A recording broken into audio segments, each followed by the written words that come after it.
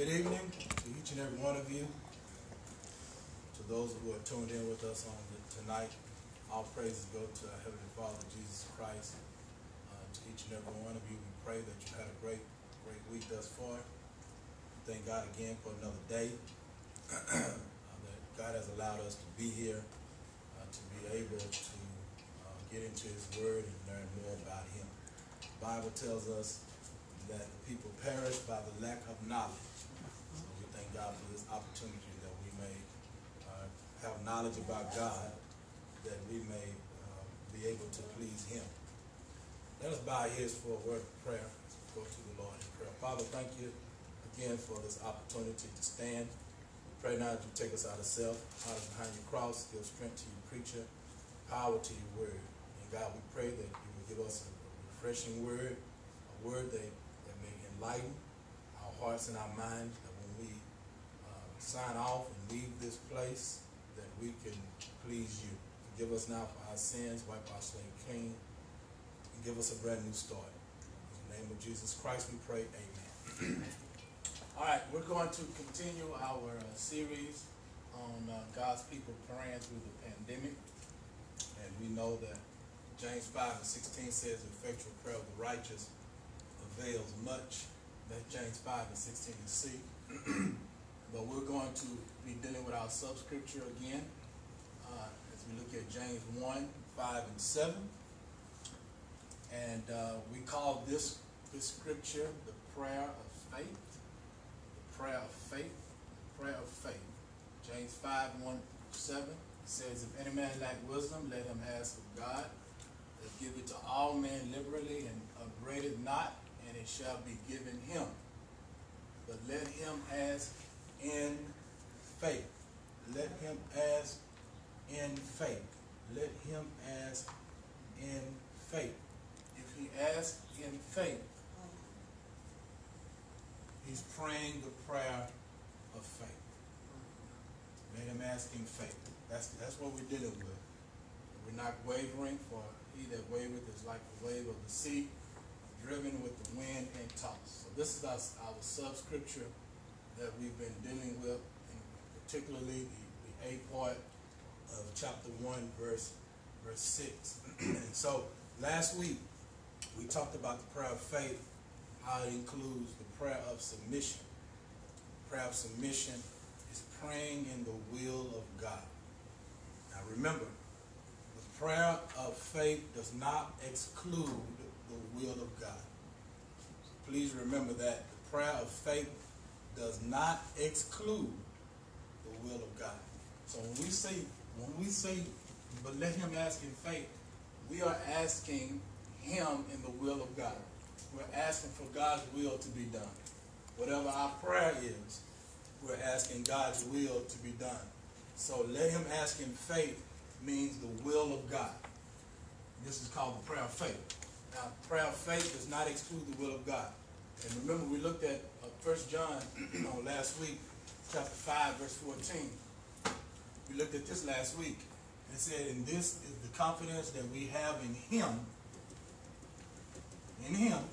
God, that if we ask anything according to his will, he heareth us. That's the prayer of faith.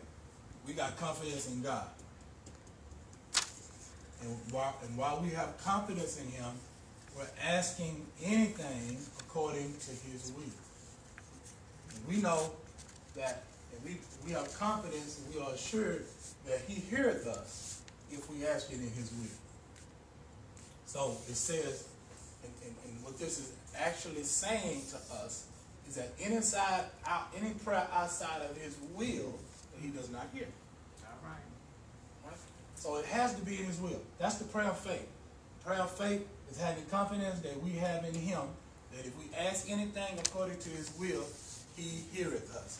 Now, remember, that should always be our prayer. No matter what, that should always be our prayer. No matter what circumstance that's before you, no matter what challenges are before us in our life, we ought to want his will to be done. Because it ain't about us, it's about him. So our prayer should always be there. Look at Matthew 6:10. And this is the model prayer. We call the model prayer. Now, you don't have to to recite it. It's just a model. It's some type of pattern to go by. And so in this model prayer, it says, thy kingdom come, thy will be done. Right? In earth as it is in heaven. That's our model prayer. That's the word. That's the word of God. God says this is how we should pray. Thy will be done. Not my will, but thy will be done. So we must remember that prayer is not getting man's will done in heaven. But prayer is getting God's will done on earth. So it ain't about us twisting his arm, trying to get him to change his mind, or trying to get him to do what we want him to do. That's not the prayer of faith. Prayer of faith is saying, God, I want your will done. That's the prayer of faith. And you have to grow and mature into your spirituality to pray this type of prayer.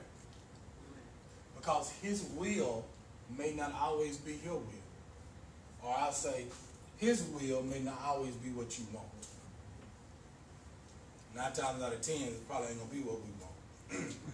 It's going to be his will because he knows better than us.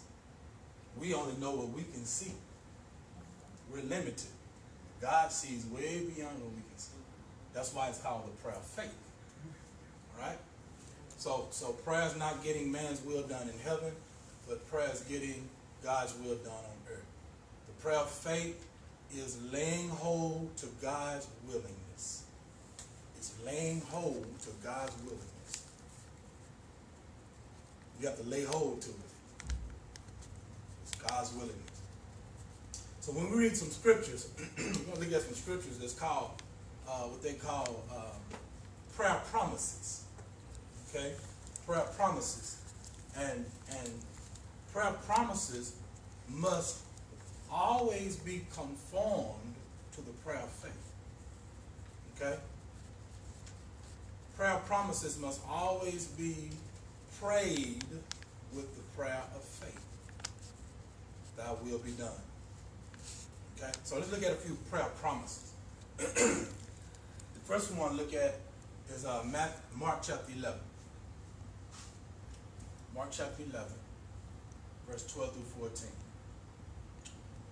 The next morning as they were leaving Bethany, Jesus was hungry. And he noticed a fig tree in full leaf a little way off. So he went over to see if he could find any figs. But there were only leaves because it was too early in the season for fruit. Then Jesus said to the tree, may no one ever eat your fruit again. And the disciples heard him say it. Now watch verse 20. Go to verse 20. The next morning, as they passed by, the fig tree he had cursed. Because remember he said, no one shall ever eat fruit from this tree again. So he cursed that tree. The disciples noticed it had withered from the roots up. But Peter remembered what Jesus had said to the tree on the previous day and explained, look, Rabbi, the fig tree you cursed has withered and died. Then Jesus says to the disciples, have faith in God. Remember this right here. Underline this. Remember that. Go to verse 23. I tell you the truth. You can say to this mountain, may you be lifted up and thrown into the sea, and it will happen. But you must really believe it will happen and have no doubt in your heart. Now, I want us to focus again on the 23rd verse again. Now look at this. Look what Jesus says. Jesus, I tell you the truth. You can say to this mountain, may you be lifted up and thrown into the sea. Now we talked about the mountain a few weeks ago. About a mountain is not literally a mountain, but it's something that's challenging, an obstacle that's hard to bear, something that may be overwhelming to you. That's what a mountain could be anything that you can't handle. But Jesus said you can say to that mountain, and that mountain can be lifted up and thrown into the sea. And it will happen. But you really must believe it will happen and have no doubt in your heart.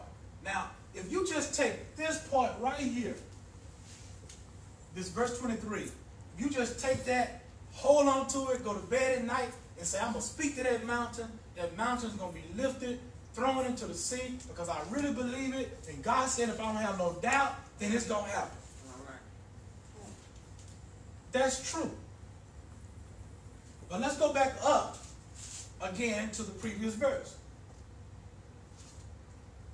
Because the first thing that Jesus says before he says verse 23 is have faith in God.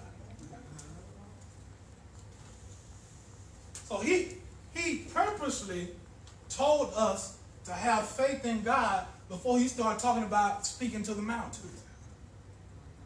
Now, the point is, why would he do that? Well, remember, the prayer of faith is not faith in the prayer, but it's faith in God. See, we get so emotional on speaking to the mountain that we believe we have faith in the prayer, but we don't pray the prayer of faith. First thing Jesus says is have faith in God. So what he's saying to the disciples is that when you have faith in God, you're going to be able to do what the will of God is saying. Mm-hmm. He didn't say have faith in that prayer. See what I'm saying? Believe. Faith in the prayer believes if I pray long enough and if I pray hard enough, I can have what I want if I ask. That's faith in the prayer. This is why many people are walking around hurt and depressed and discouraged, particularly when a prayer doesn't go through that you've been praying for. You had faith in the prayer. You put all your faith in verse 23. Mm-hmm. You speaking to the mountain, and the mountain ain't moved. In fact, it's in a desert. Ain't no sea by it to speak to.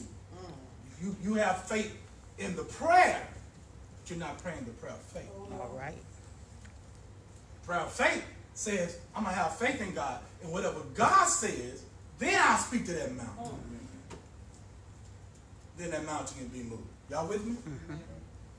Don't put your faith in the prayer. Have the prayer of faith. That's what I'm saying. We have to pray the prayer of faith.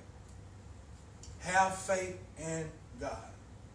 So when we read Mark 11, chapter 23 and 24, we only see the mountain speaking. We see it will happen. We see believe it will happen, and no doubt. We see all that. But we don't see have faith in God. And that's the very first thing Jesus said. Jesus said have faith in God. So what does have faith in God mean? It means if it's God's will. It means I can speak to this mountain, cast it into the sea. I can pray and believe and receive.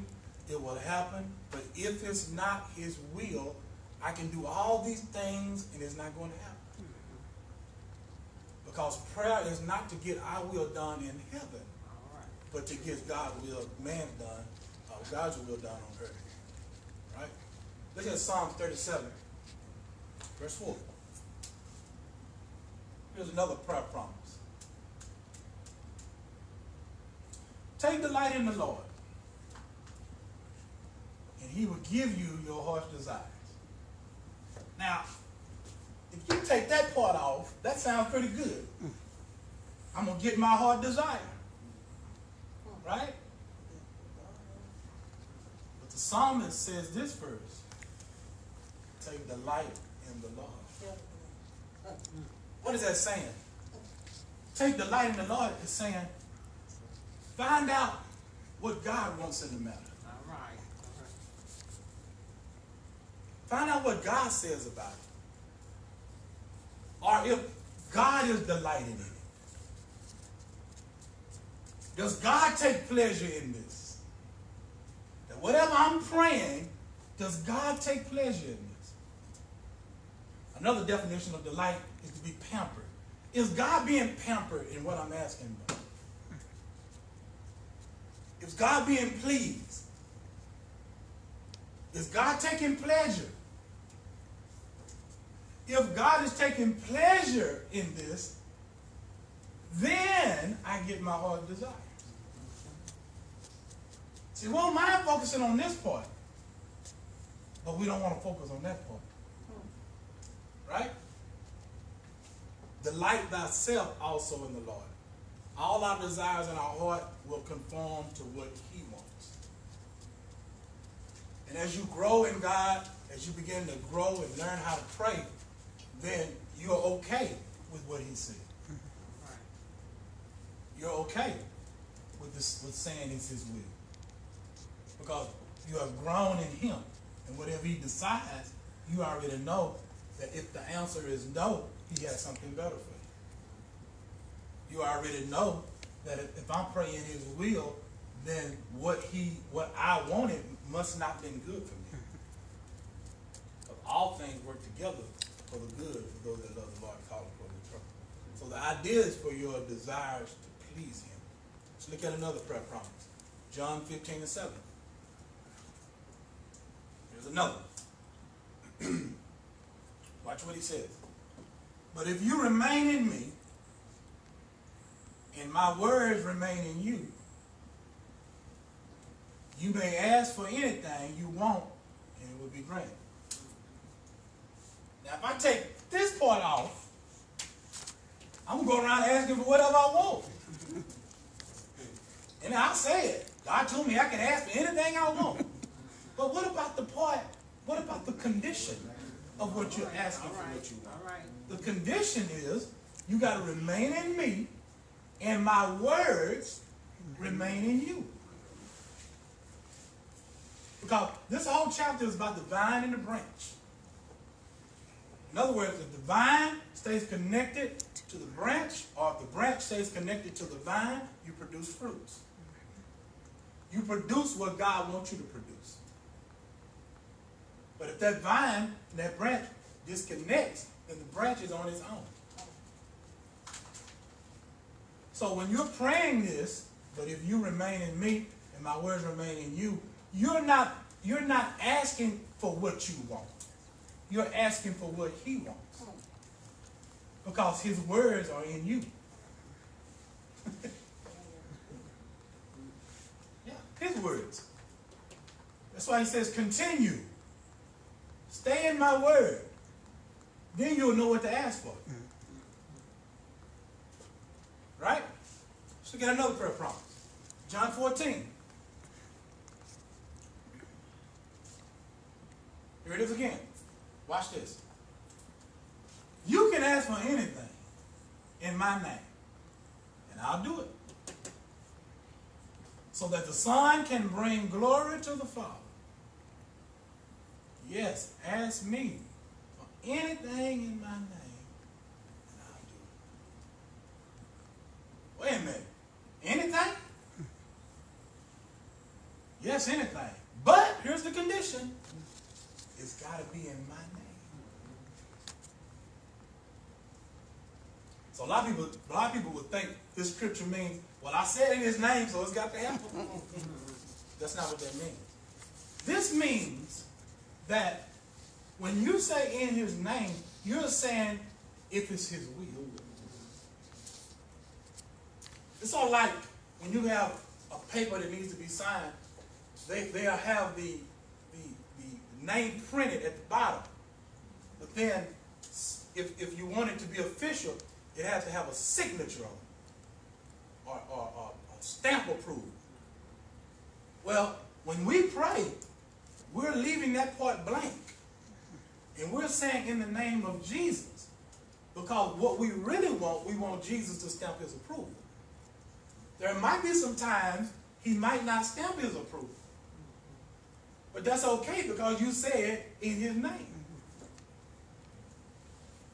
You're saying, as long as it's in your will, I ask for it. All right? So to pray in the name of Jesus means to pray within the will of Christ. When you say in the name, you are saying if it's your will. You are taking Jesus to stamp his name at the bottom. And that's why you say in the name of Jesus.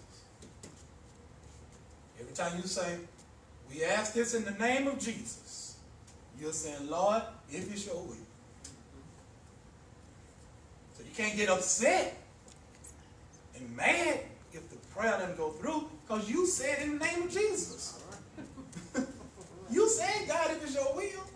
But when you don't know, you'll say, well, I said his name, so it's got to come through. Just reading it from the scripture, from the outside, it means that if I can ask for anything I want. If that be the case, there's a lot of things we could have asked for, and all we had to say was his name, and we got it. What you say? Just imagine all the prayers you prayed that you said in the name of Jesus. If that was the formula, if this was a formula, I probably wouldn't be here right now. If this was the formula. If this was the formula to get anything I wanted, I thank God this ain't the formula. Because the Bible said we don't know what to pray for. Right? So in my name means to ask in your will. So you might not say it verbatim, but when you say in Jesus' name, you're actually saying in the will of God. All right? But let's keep going. So when we don't have the heart or the attitude or the desire to pray the prayer of faith, two things can happen in regards to your prayer life. So this is why you need to start praying, God, give me the heart to say in your will. Give me the desire to want your will to be done. You need to start practicing that. Have the attitude before you even start praying. So I want your will to be done. Because we're going to always have something we need to pray for. Everybody that's listening or that's present right now got something you're praying for. Amen. And you want God's will to be done. Now remember, we said 2 weeks ago, if it's in his word, that's his will. Mm-hmm. So if you're praying, Lord, save my children, that's his will. The Bible said he came to save. The Bible said he's not slack concerning his promise, but he's long-suffering so that no one would perish. That's his will. You can say that with confidence. But we're talking about the unknown things. Things that we don't know. And we say in the name of Jesus, we're saying, Lord, if you show me. So two things happen if you don't have this type of attitude. And it'll be so obvious in your life. Number one, the first thing that would happen, if you don't have a prayer of faith, you'll have a slothful prayer life. Your prayer life will be slothful. If you think this is the remedy to getting anything you want, because many of you can agree with me that this is not the resolution. Because every time I pray, I say in the name of Jesus. But some things ain't came through in the name of Jesus. So just saying his name is not the formula. The formula is having the attitude and the spirit of saying, God, I want your will. So when you say in the name of Jesus, then you need to accept what you are actually saying. And don't just be saying it just to be saying it. Because you're saying, God, I want your will done. Because if you're using speaking into the mountain, casting it into the sea, and you're having more faith in the prayer and not the prayer of faith, then you're going to be disappointed. And as a result of your disappointment, you're going to have a slothful prayer life. When I was slow for pride. Look at Daniel 6 and 10. That's why I like Daniel. When they got ready to put Daniel in the den of lions, Daniel had got word. Look at what it said. When Daniel learned that the law had been signed, he went home and knelt down as usual in his upstairs room with his windows open toward Jerusalem, and he prayed 3 times a day, just as he had always done. So when trouble came Daniel's way, he's already had a habit of praying, because he prayed 3 times a day. And nowhere will we read that Daniel was begging this not to happen. So he probably, most likely, had the prayer life where he says, God, let your will be done. He developed the prayer of faith. He wasn't slowful in praying. He prayed 3 times a day. Just as he has always done. Look what he's saying. Giving thanks to his God. He's thanking God, and he's about to be thrown in the lion's den. So he's okay with God's will. Because he knows God's going to take care of him. And when you read the story, God did take care of him. But he wasn't a slowful prayer. He prayed. The Bible said, which man should always pray. Pray without ceasing and not faint. So let's look at slowful praying. Let's go to James chapter 4, verse 2c. James 4, 2c. Talking about slowful prayer. If you do not develop an attitude of the prayer of faith, then you will develop a slowful prayer life. Here it is. It says, yet you don't have what you want because you don't ask God for it. King James say you have not because you ask not. Now, James is talking to a group of people who are slowful in praying. All right? They are not even asking God. They are not even asking God. Blessings can't even come down because their prayers are not even going up. If nothing is ascending, nothing will descend. This is the attitude of a person that has put their faith in the prayer and not the prayer of faith. Because when they put the faith in the mountain moving, it didn't happen. So when that happens, I ain't going to pray no more. It's because you went in with the wrong attitude and the wrong approach of how prayer works. A lot of people don't know how prayer works. They think it's a way of getting what you want from God. But it's not. So they ain't even ask. James said, you don't have what you want because you don't even ask for it. Because they wasn't willing to pray the prayer of faith. All right? So what would make a person have a slowful prayer? There's one thing that will make people have a slowful prayer, and that is sin.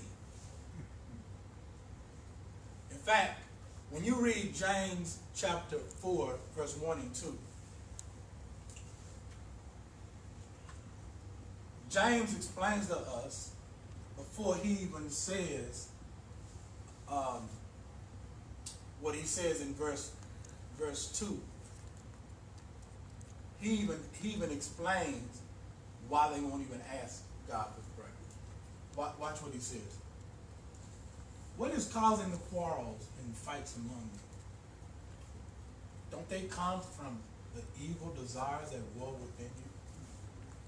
Look at verse 2. You want what you don't have, so you scheme and you kill to get it. You want what you don't have. That's the key there. Your desires. They've been praying for something, they ain't get it. You are jealous of what others have, but you can't get it, so you fight and wage war to take it away from them. Yet you don't have what you want because you don't ask God for it. So their problem obviously was sin. Sin will cause a very slothful prayer life. A sinful life will keep you from praying. People that lives in sin don't pray. Because sin will keep you from praying, but praying will keep you from sinning. Amen. Amen. So in order to have a right type of prayer life, then you always have to correct yourself in regard to sin. Sin makes you feel guilty. Sin makes you feel ashamed. Sin makes you feel undeserving. It'll make you not even want to go to God and ask for something, because you feel like you don't deserve it. So you won't even ask. If a fella been bad in school and got bad grades in school, he not going to go ask him, Mom, can he go outside? He ain't going to take that chance. He already know he don't deserve to go outside. So he's not going to ask. Sin will keep you away from praying. People that don't have a good prayer life got some sin that's stopping them from praying. All right? That's why sin has to be corrected, because it will affect your communication with God. Look at Proverbs 28:9. God detests the prayers of a person who ignores his word. God detests the prayers of a person who ignores his word. Psalm 66:18. If I regard iniquity in my heart, the Lord will not hear me. The word regard means if I cling to, if I hold on to something. That's why you have to immediately get it out of there. The Bible says when sin is developed, it conceives life and it brings forth death. You got to get it out, because you're not going to pray. And when you pray, he ain't going to hear you. So it's like a total disconnect. Both of y'all phones muted.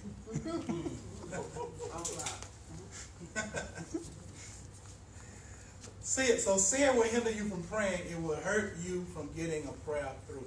Sin will affect your relationship with God. It'll affect your communication. Adam and Eve is a perfect example. Let's look at Genesis. Genesis chapter 3. When the cool of the evening breeze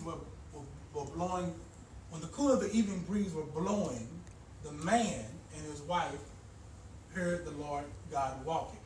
God used to walk and talk to Adam. They would communicate. Adam would talk to God, God would talk to Adam. But on this particular evening, Adam couldn't be found. God was walking about in the garden, so they hid. There it is right there. From the Lord God among the trees. Why were they hiding? Because they had just committed a sin. They had just committed a sin. This is the first question asked. Where are you? And this was the first answer. I was afraid. He said, Adam, where are you? He replied, I heard you walking. So I hid. He didn't want to have no communication with God. Sin interrupts communication with God. Sin will communicate. You know, there's a story in the Bible about David. And when David had sinned, the Bible says he went to his palace. And David stayed in his palace for 1 year without even talking to God. He had stayed in his palace 1 year without talking to God. Look at Psalms 39. Look at Psalm 39. Psalm 32. He says, when I refuse to confess my sin, look at this. My body wasted away, and I groaned all day long. He said, day and night, your hand of discipline was heavy on me. My strength evaporated like water in the summer heat.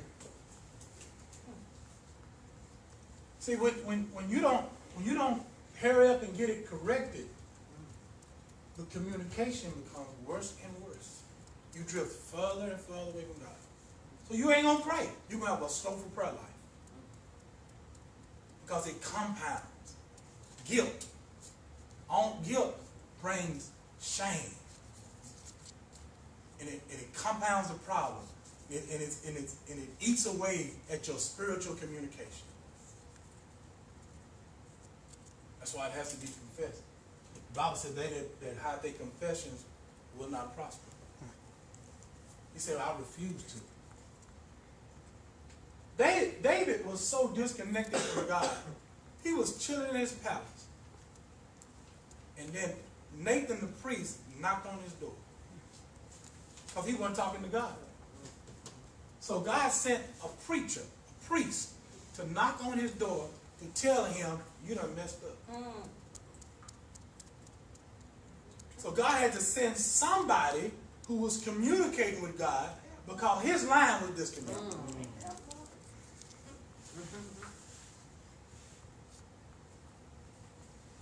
So like when me and my mother was in the mall one day, and my mother's phone had died, and her friend in Dallas, Aunt Betty, my auntie, had tried to call my mother, but my mother's phone had died.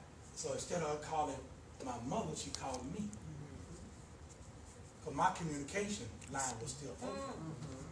And she said, "Where's your mama?" I said, "I got her right here." She said, "Well, I've been trying to call her." She said, "Baby, my phone is dead." David's phone was dead. But Nathan had open line communication. But the only reason why his phone was dead is because he didn't confess. And so you'll have a slothful prayer life. You won't pray. Because you feel guilty. You'll be hiding. You'll be hiding. And see, a lot of folks hide. They don't hide behind trees like Adam, but they hide behind being too busy. They hide behind their jobs, or they hide behind a ministry. Yeah. Hide behind a busy schedule. And consequently, they have slothful prayer lives. All right? So prayer is like the rescue chopper that rescues you from sin. You can confess it, but we must remember, if our perfection is what gets us access to prayer, then all of us will be in trouble. It ain't got nothing to do with your perfection. It got something to do with you confessing. We got to confess. Hebrews 4.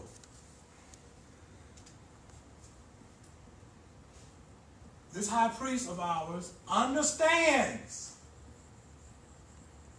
our weaknesses. So if Adam would have just known this, he wouldn't have to hide behind the trees.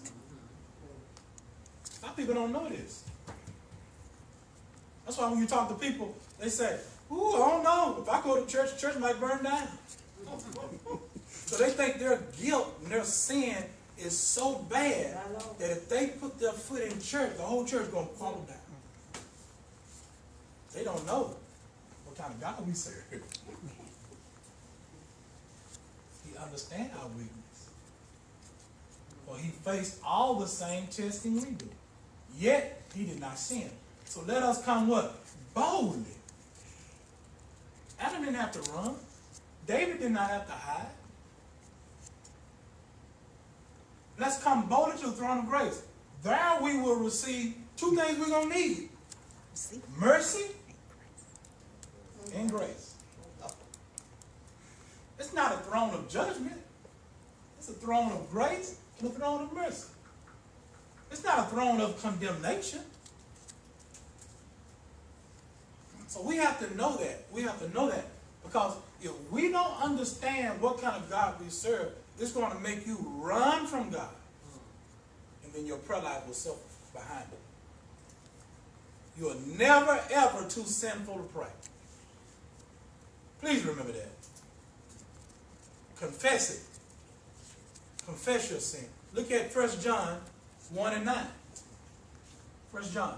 If we confess our sins to him, he is faithful and just to forgive us our sins, cleanse us from all wickedness. 1 John chapter 3, verse 21 and 22. Watch this scripture.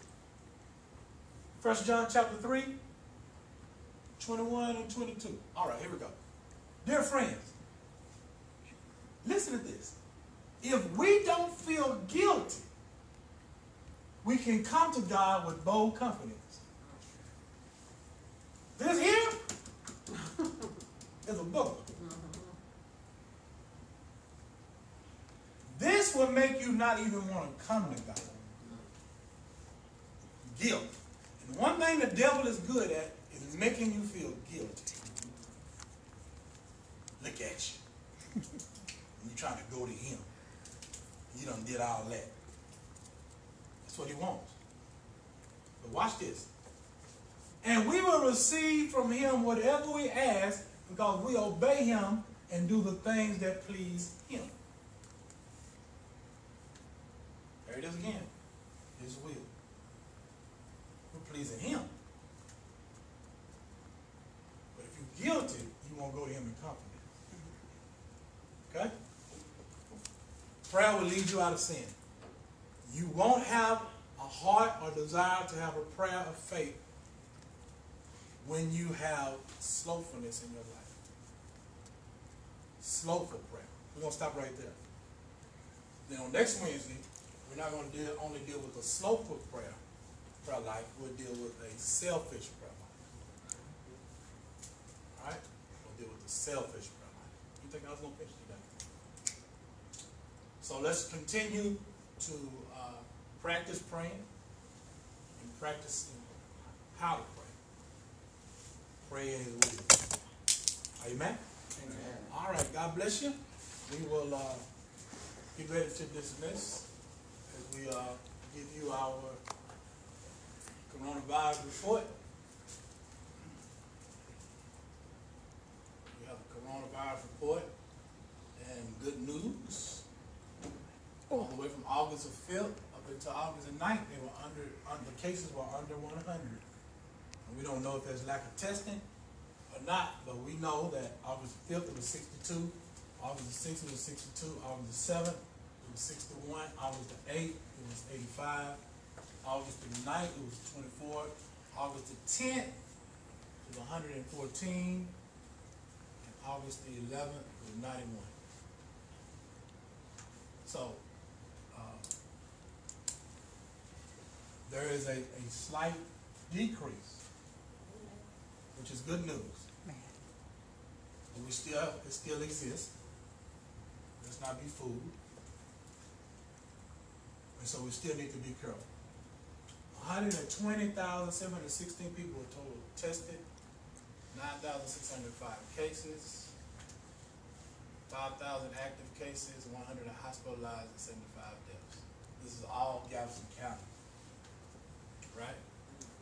That's the coronavirus report. So it's been looking pretty good. So people are wearing their masks and practice social distancing, but we got another challenge coming up, and that is the opening of schools pretty soon. We'll see how it goes. All right? In respect to opening schools, we talked about it Sunday that, Sunday school. Okay, school. All right, so we're asking that you would donate our funds, money or seeds into our M25 ministry, because we're going to be passing out school supplies on August the 22nd between 10 a.m. and 12 noon on August the 22nd. So whatever you have, you want to go to our Givelify, you can click the link M25, or if you want to put it in the envelope, there's an M25 list labeled on the envelope as well. Whatever you can do to help us. If you don't have $5, that's fine. Whatever you can do, we can buy some paper for our children, a pen, pencil, whatever you can do, we appreciate it. We'll announce that again Sunday, and we'll announce it again following Wednesday. And then on that Saturday, we'll be here, the youth leaders will be here to give out those school supplies. All right? Again, we're having Sunday school at 6 o'clock on today, Thursday, August 13th, 6 o'clock. Conference call number, access number, mute your phone. All right? I think Brother Martin will be teaching on tomorrow night, and that Sunday school is from 6 to 6:45. He will teach the lesson, and after the lesson has been taught, you can unmute your phones and have any discussions or questions that you may have. All right? This will be every Thursday at 6 o'clock. All right. I think that's all I have. We want to pause to give you an opportunity to give through our Givelify on tonight, that you may give for our Bible study night. Thank those who are continuing to give. Continue to pray for those who are sick and those who have lost loved ones. We want to continue to pray for them. Please, let's continue to lift up our elderly. All right?